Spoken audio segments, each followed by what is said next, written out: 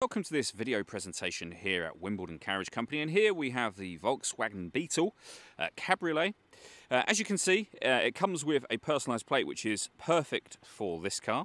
I'm going to start off by showing you around the outside of the car, and then we'll hop in and run through some of the controls on the inside. From the outside you can see it's a two-door, of course, cabriolet.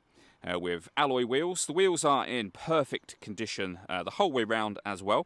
We're going to start off inside the boot area first of all.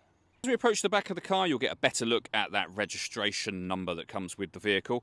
Given the fact that it is a cabriolet, a decent amount of boot space in there as well. You can fold down the rear seats to give you a bit more space through to the car itself, should you wish to do that. Okay, so we're just going to work our way back around to the front of the car, and then we'll hop in and run through some of the controls on the inside of it from there. But now that we've done a full circle, you can see it's a great looking car and in wonderful condition the whole way round. Briefly before we climb in, I think it's well worth seeing the interior from this exterior point of view. There's plenty to run through on the dashboard, so we'll hop in and do that right now. Okay, now that we're inside the car, we're going to start with the dials. Over on the left-hand side, first of all, we have the rev counter, we have the speedometer in the middle, and the fuel gauge on the right-hand side. Also in the middle, you can see the total miles of this car. They are 24,694. You can change the information that's displayed there for various different menus, as you can see. Multifunction display is the menu that we were on just a moment ago, where you'll be able to access such things, of course, as your total distance in the car, a digital readout for the speedometer as well, and all of that is accessed using the buttons just here.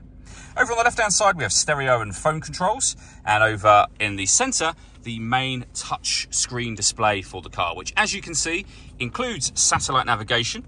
It also includes a full colour parking camera, so that's your reversing camera there, with guidelines that show you what direction the car is headed in relation to the image that's being shown on the screen, of course. And then you have various other options for things like your radio.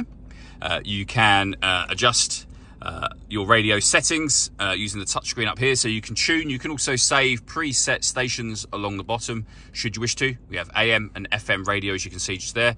You can go back a page to where you were previously. That button will take you back to the home screen, where you'll be able to access your Bluetooth, gallery, as you can see, file manager, settings, video, music, so you can go back into your music settings from there. And there's a number of ways you can listen to your music. You can also make your adjustments down the bottom, so things like bass, treble, etc. So loads of adjustments that you can make up on this screen, all in all. Main volume for the stereo is just there. Below that, we then have the air conditioning. So you can adjust the temperature, the fan speed, and the direction you'd like the air to be distributed in.